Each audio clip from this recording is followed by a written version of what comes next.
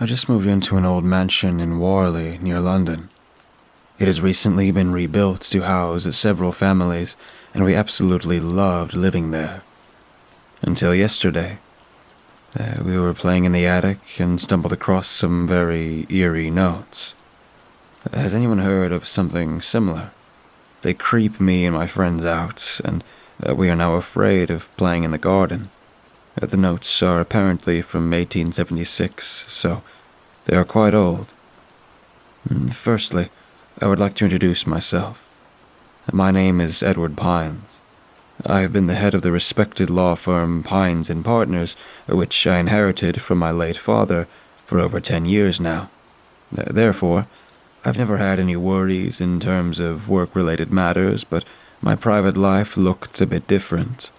Just as I had inherited the diligence of my father, my little sister, Lucy, had been struck with his spirit of enterprise.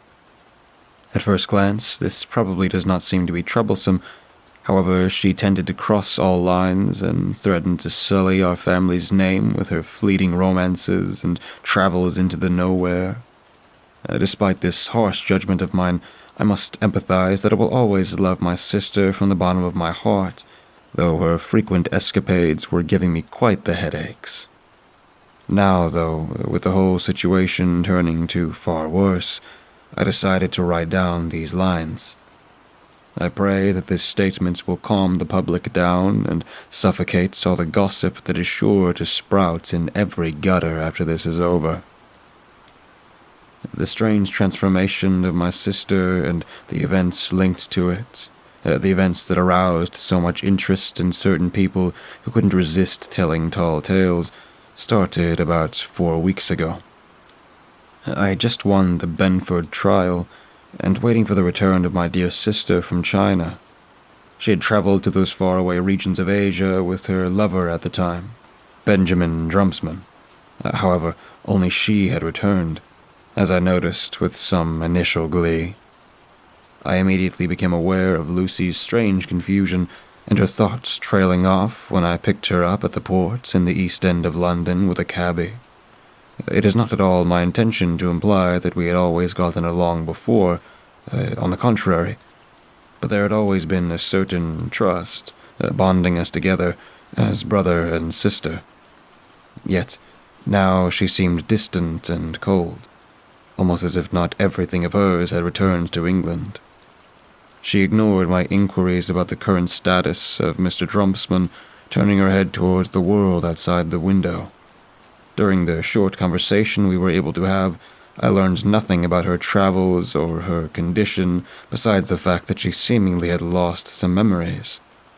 Because of that, I decided to give Lucy some time to think everything over by herself. When we arrived at the mansion after a gloomy ride, Lucy hurriedly went to her room and stayed there for the next 2 days, locking herself away. I asked our maid to take care of her, but besides a small meal a day, my sister refused to eat anything and stayed away from any meaningful conversation. When I got too worried on the 3rd day and began knocking on her door, a faint sob could be heard, strengthening me in my decision to enter her room. Lucy was sitting on top of her bed, shaking and pale-faced. Noticing my intrusion, she hastily hid something under her blankets, but unfortunately, I could not tell what kind of object it was. My curious look made her quickly explain that said object was just an old clay fragment she had found in China. I did not believe her, of course, but taking her fragile mind into consideration, I decided not to accuse her of lying and let the matter rest. Lucy hurriedly changed the subject, asking me to invite some familiar faces over for dinner in the evening to take her mind off certain things. Initially, this idea did not seem the best, yet after her almost begging me, I yielded to her pleas. Therefore, my sister and I invited some old friends of the family over, and I commanded the maid to prepare a feast and alcoholic beverages for our guests as soon as possible. At first, the evening was developing well. Although everyone was curious about Lucy's travels, they changed the subject after feeling her discomfort with said topic. It was a joyous gathering, and the food tasted marvelous, making us forget all about our problems. Even Lucy seemed to lighten up. Her face was getting its color back, thanks to the wine, and the people made her laugh and smile again. However, it was around 11 o'clock in the evening when the mood suddenly changed. Out of nowhere, my sister started screaming uncontrollably after looking at the palm of her hand. I ran over to her, but before I got there, Lucy started coughing up unhealthy green mucus that probably had gotten into her lungs due to a heavy cold.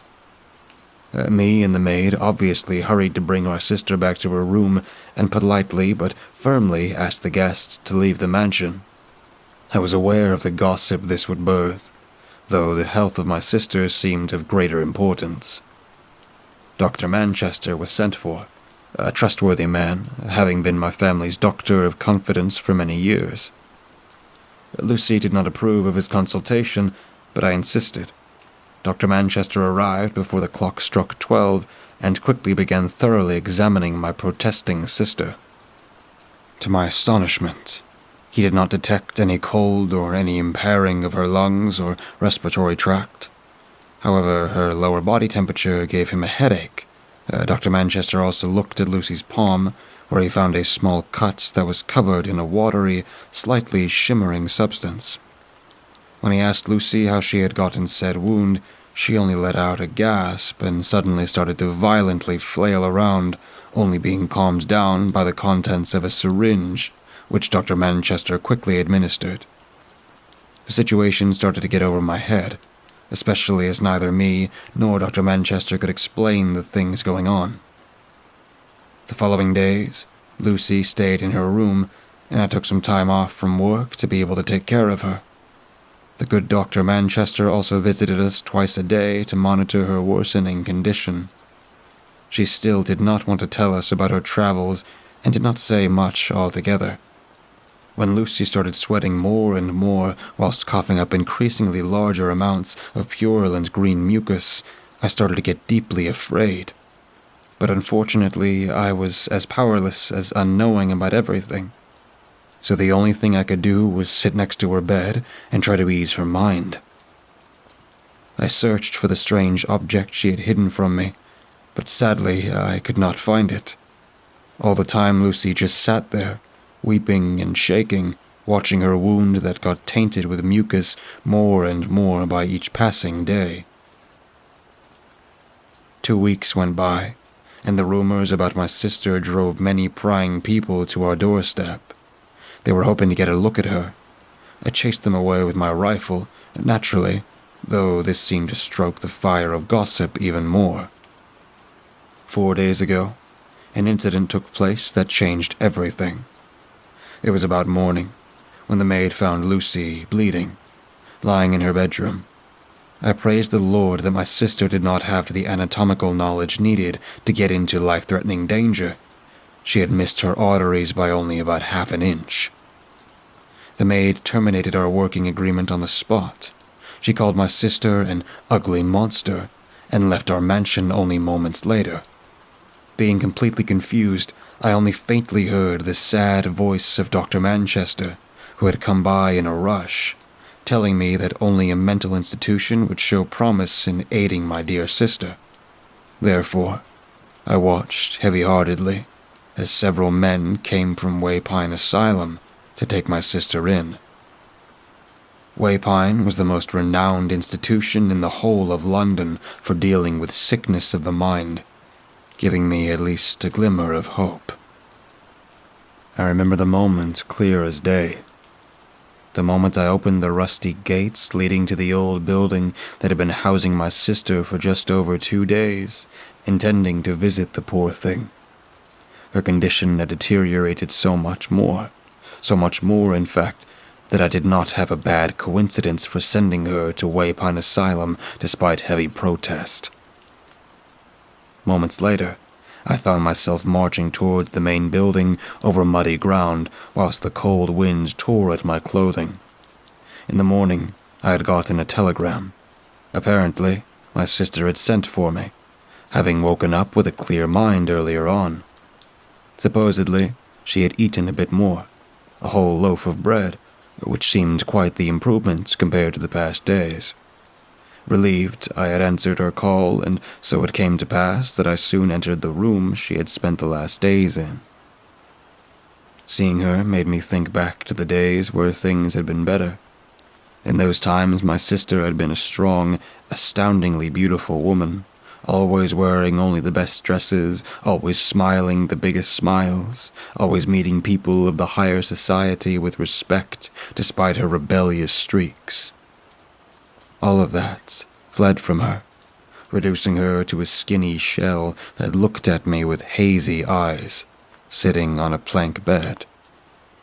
I carefully gave her a soft, warm hug, and wondered about the remaining strength of hers, because regardless of her looks and her sickly, sweaty skin, she almost drove all the air out of my lungs.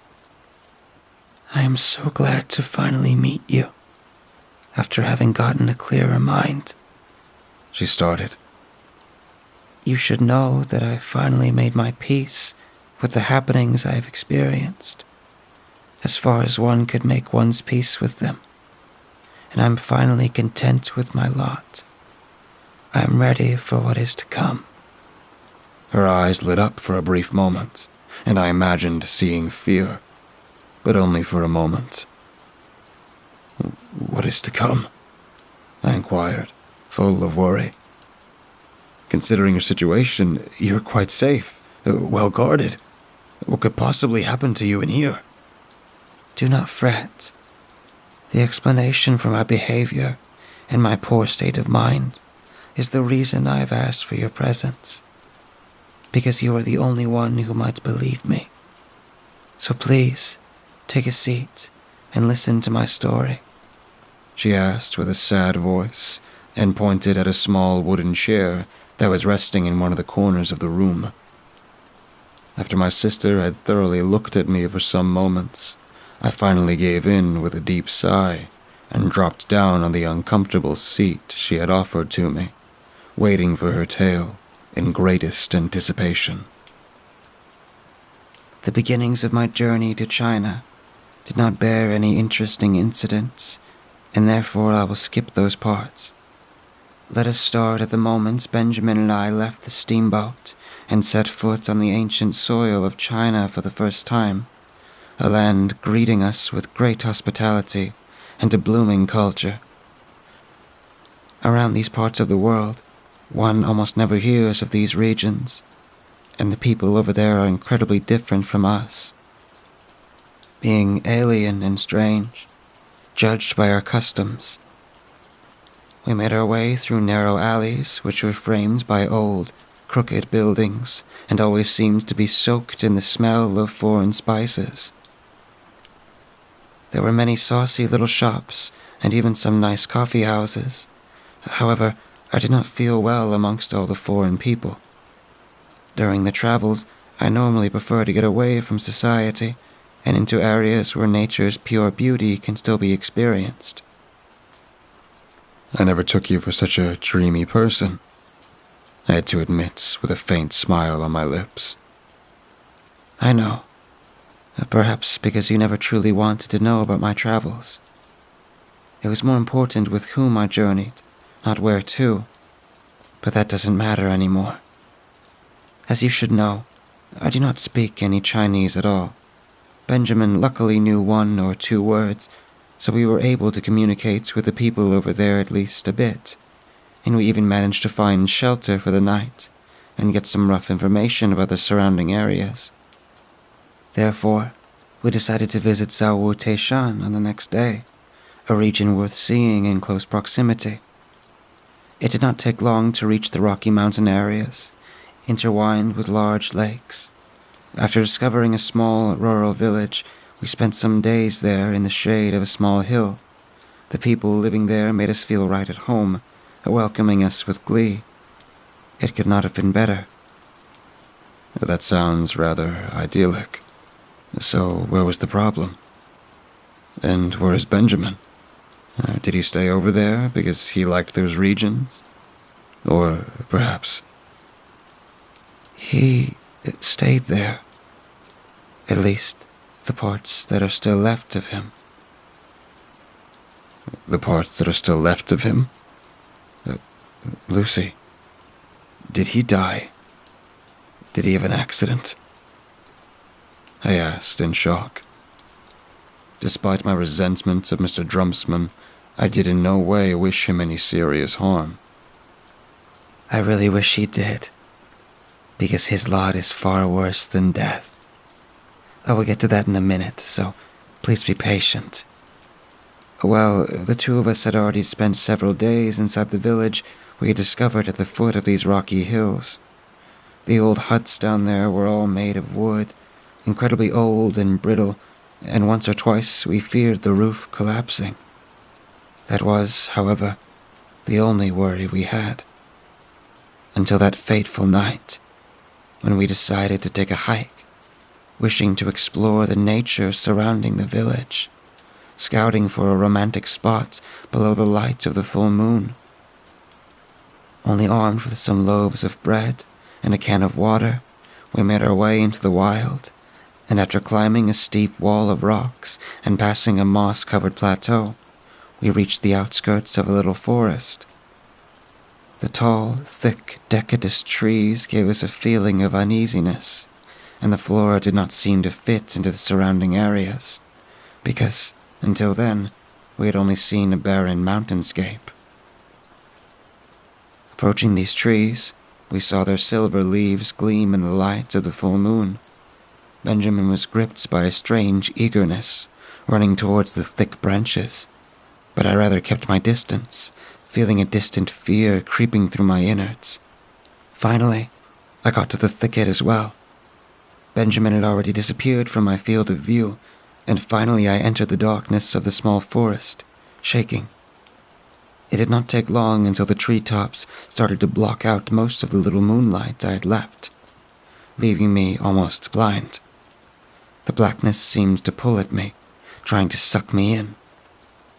As you well know, I am often afraid, but in that suffocated atmosphere, my heart beat harder than ever before. Additionally, Benjamin was gone. So, you just lost him? That's all? I asked, being as perplexed as curious. No, I did not. I saw him one more time. Later, only once, but let's not skip anything. As you might imagine, I called for him at first. However, the trees and bushes seemed to eat up any loud noises I made. After one or two screams, I admitted defeat, partly because I lost hope, partly because I was afraid of attracting someone or something. Yet, I could not just leave Benjamin behind, alone in the foreign wilderness. That is why I took all the courage I had left and went on, looking for my traveling companion. Also, Benjamin had taken the only lantern we had with him, exposing me to the numbing darkness. The undergrowth was creaking below my boots, and the air got thicker and mustier. Soon I had lost all orientation and sense of time. Thinking about going back had become useless as well. I had gotten hopelessly lost. My imagination had already started to give me horrid pictures and thoughts. I saw myself leaning against a giant tree root, starving, or walking aimlessly amongst the trees through the dark until my legs gave in. I saw myself finding Benjamin's remains in a ditch, a skeleton that had already been chewed on by unknown beasts. My thoughts finally were set to rest by a ray of moonlight, shining through the plants in front of me. Heading for this new shimmer of hope, I managed to squeeze around two bushes and in the end reached a clearing, majestically lit by a starry sky. At first, nothing seemed special about it, but after a while I spotted the stony altar being built at the center of the clearing. Its ornamentation and colors made it look alien, out of place. Tensely, I started walking towards it and noticed the many strange objects lying around said altar. The things looked like clay fragments, but the metallic surface structure and the precisely cut edges made me wonder. Out of curiosity, I grabbed one and then I cut myself. She showed me her wound. The cut itself was not that big, and much smaller than I remembered. However, around the encrusted wound, her skin had started a strange transformation. It had become squidgy, yellowish, and showed uncommon patterns. I instinctively flinched. What kind of disease had Lucy been infected with? I know, but that came later. After, well, so I cut myself and dropped the fragment. Afterwards, however, I did something incredibly stupid, something I should never have done. I picked the fragment up again and stowed it away in one of my jacket's pockets. Oh, had I just left it there, on the ground, perhaps my life would not be. But I stowed it away. Stupid, stupid girl. She gulped. Well, but it doesn't matter anymore. I stowed it away and started walking towards the altar, almost as if it called to me. I had already forgotten about the wound. When I closed in on the old construct, I spotted a large hole in the ground, having been hidden from sight by the altar before. A gorge in the earth, with a diameter of about 3 feet, leading into pitch-black darkness. Looking at this hellish hole, I started to get sick, started to get the feeling of something closing in on me from the depths, something I did not want to meet under any circumstances. Finally, my instincts returned back to me, and I managed to break away from that hypnotic place and started to walk back to the edge of the clearing. Hastily, my feet moved over the pebbly floor, leading me towards the trees, when a terrifying scream pierced the cold night silence. All blood left my lips as I realized that it had been Benjamin's voice. Suddenly, singing started, rhythmic and evil. I barely managed to jump into one of the bushes close by before the first figure entered the clearing. In the light of the moon, I saw some native men and women moving towards the altar, each one of them only wearing a loincloth. They sang an inhumanly deep and alien song that went directly into my mind and shook my soul. Their bodies swaying in the night, they were dragging a bound Benjamin towards the altar. As I realized, I almost let out a scream. He fought against his bindings with all his might, but could not do anything to free himself.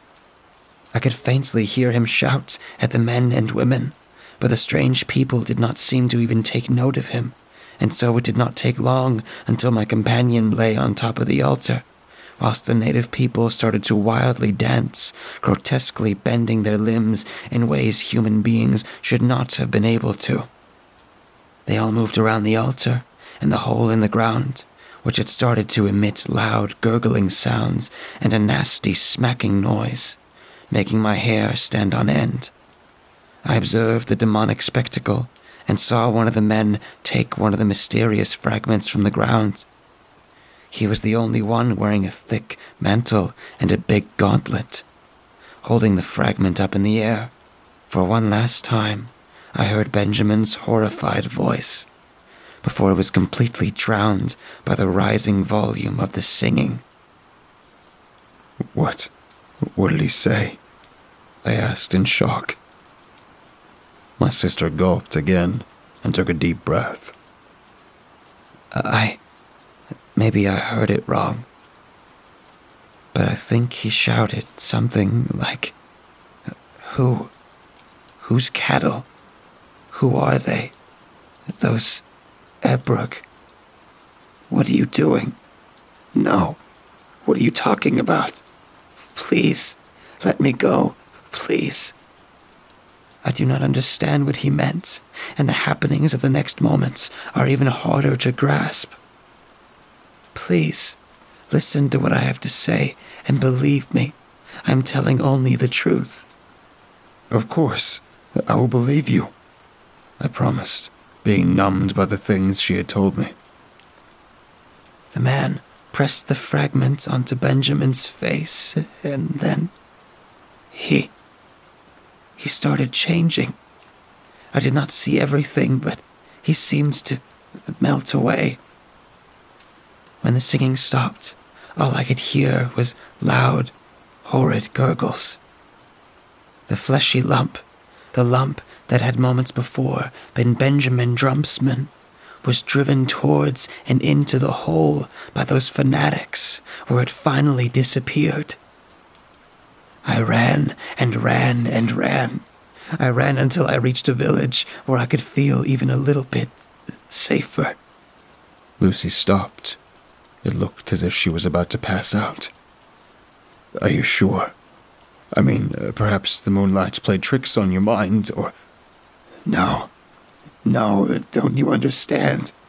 Don't you understand what is going on? The same thing is happening to me. Right now. Don't you see? She started flailing around, and I had to flee the room whilst people came running, trying to calm her down. Disturbed, I left the building and started to head home. At this point of my recordings, the reader should already know that my sister, Lucy, could not be helped anymore. She obviously must have caught an infectious disease on her travels, which had led to her and Benjamin parting ways after some argument. That must have pushed her already fragile mind into the abyss of madness. Or so I thought on the way home. When the cabbie arrived at my mansion, I sat down and indulged in some scotch. Sitting in the old winged chair, I did not know how to proceed. How long I sat there, brooding, I could not tell. But when I came back to my senses, the darkness of the night had already enveloped my home. After some due consideration, I decided to search my sister's room. That would have been something unthinkable, had the situation not been this bad. And I was certain I would find the strange object she had hidden away that day. It had to be somewhere between her belongings. I searched her bureau, her wardrobe, her jewelry box, even her bed. Nothing. I found nothing. But I did not give up that easily. Impatiently, I started tapping against the walls and floor panels until I was lucky in one of the corners of the room. It did not take me long to lever out the loose plank with an iron poker and discover the small niche wherein the object lay, covered in lined cloth. I took the thing out, but hesitated for a brief moment. If my sister's tale was true, against all odds, I was holding an extremely dangerous object in my shaking hands. I had to try not to come in contact with the mysterious thing. Unwrapping the cloth and letting its contents softly drop onto the bedsheets, I finally got a view at the ancient fragment. It looked plain, almost innocent at the first glance, yet it almost seemed to emit a sinister glow. The material it was made from I could not determine, but the surface was strangely rough. I also did not trust my eyes at first when I spotted the incredibly delicate pattern covering the fragment's surface. It almost looked like it consisted of 1 billion small hexahedrons, holding together to form the disgusting object. Until now, as I am writing these lines, I do not know what happened to me in the next moments. I can neither describe nor understand it. The fragment seems to call for me, causing a bewitching, hypnotizing echo inside my mind, and when I got back to my senses, I caught myself touching the surface of the object with my index finger. A burning sensation shot through my left hand, and I flinched, shocked and full of contempt and disgust. What hellish magic had done its work? When I inspected my index finger, I spotted a yellowish, purulent spot, pulsating unhealthily in the light of the candles that lit the room. Cursing myself and the fragment, I ran into my bathroom. No matter how hard I tried to clean the spot on my finger, nothing worked. Not even the heat from the flames of my fire pit could cauterize it. Slowly, I started panicking, but some glasses of scotch managed to calm me down a bit. It dawned on me that I had to pay a visit to my sister, as fast as possible. Therefore, I found myself standing in front of the gates of Waypine Asylum again this afternoon. My hands were concealed by gloves, so as to not disturb Lucy any further. It pains me to report, I was too late. Not 2 heartbeats after pressing open the gates, several muscular men came running at me, led by big dogs.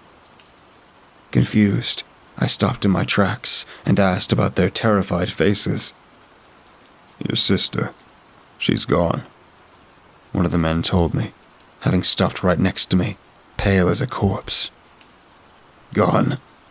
How in the heavens could she be gone? I was told your institution is one of Britain's best." I snapped at him. "We do not know. Please, sir, no one can explain it. Her condition worsened yesterday evening. A lot. She was sweaty from head to toe, but it was not really sweat.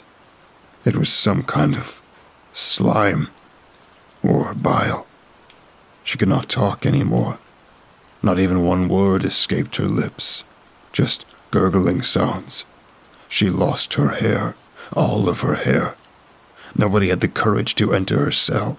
The food was given to her through the small flap in her door. Today, the doctor was supposed to examine her again, but she was not there anymore. We only found her clothes and a huge trail of wet slime, leading from the cat flap to the barred window opening in the wall of the corridor. The man reported, shaking with terror. "Are you taking me for an idiot? What kind of institution are you running here, you morons?" I roared, full of rage, but the man had already run away. It should be rather self-explanatory that I did not trust anything the man had said, but nonetheless, I hurried after them and their tracking dogs, getting a sick feeling in my guts. Not long after, we reached the wall on the back side of the premises, where the dogs stopped. I got dizzy by the look of the giant trail of bile leading across the wall and into the forest that was bordering on the Waypine's main area. Almost as if a big, fat slug had slowly slithered over the obstacle and disappeared. This could not be. This simply could not possibly be reality. Whilst one of the men vomited into a bush, the rest of us took all their courage and followed the track deeper into the forest. We ran about a quarter of an hour, the fear of what we would find at the end of the trail of bile growing inside each of us by the second, until finally it seemed to be immeasurably vast. In the end, we reached a roaring river, blocking our path. The tracking dogs ripped at their leashes, but as we did not see the other side of the raging waters clearly, we had to just assume and hope that my sister, or whatever was left of her, had found her ending at this place, drowned in the river. I thought that perhaps this end was best for all of the involved, and so we returned to Waypine Asylum, tired and swearing not to ever tell anyone of our hurt and my sister's escape or of the terrible things linked to it. Evening has come, and my story is almost at the close, but I do not intend to hide any of the information that I have. When I came home, tired and sweating, I went straight for the bathroom. The mirror showed my face, white as a sheet. Since the hunt, I am feeling incredibly sick and frail, and a nameless terror rests inside my stomach, slowly waking up. I examined my index finger again and discovered, to my horror, that it had gotten elastic, almost as if the bone had started to vanish. Or perhaps I imagined things. Depressed, I sat down at the dinner table, waiting for my food. Then I remembered that the maid had long gone. Must have just slipped my mind. I made some soup, nothing special. The evening twilight started shining through the windows when a loud thumping came from the front door, almost as if someone was throwing a wet sack against the wood. Who could that be at this time? I slowly rose from my chair, began to trudge towards the sound. Almost there, an ugly smell began to fill the air, perhaps vinegar. It came from the outside. Surprised, I stopped. Then, I heard the gurgling sound. It sounded like water, like a throat full of thick bile, forcing its way out of grotesque, deformed lungs. Everything within me refused to open the door, but my curiosity got the better of me, and I reached for the door handle. Before I could do anything, the door popped open on its own, and what I saw made me pass out. When I woke up, I was alone, lying in the entrance hall of my mansion, my whole body covered in slime. I got up, trying to suppress the image that was making my thoughts stop. I looked at my left hand, and the world around me started to get dizzy again. No fingers were left. Just one big, slimy, skinless lump sat at the end of my residual limb, drowning in a bile-like substance. I carried myself to this desk, here in the attic, writing these lines that will probably be my last. Whatever gossip the people will come up with, trying to explain mine or my sister's behavior or our disappearance. This alone is the truth, and I hope, I pray that these notes will give you an, albeit mad, explanation for everything, perhaps saving the name of my once renowned family in the end. My memories are slowly beginning to fade, and my lungs are starting to fill with a substance that is trying to rob me of my senses. I feel my body growing cold, and my bones vanishing, while slime exits from my pores. I will try to get to the bushes outside, trying to find a hole in the ground where nobody will ever find my remains, taking the hellish fragment with me to bury it deep underground in the garden. I have to make sure that it never sees the light of the sun again. In my head, pictures are starting to appear. Pictures of foreign worlds, vast cities, and of grotesque, skinny creatures ruling over far-reaching landscapes. But there is another picture that slips back into my mind again and again. The picture of a slimy, creeping lump. The creature that has been at my doorstep, looking like a huge slug, writhing, the body of bile on whose top end I could see the distorted, horrified face of my sister.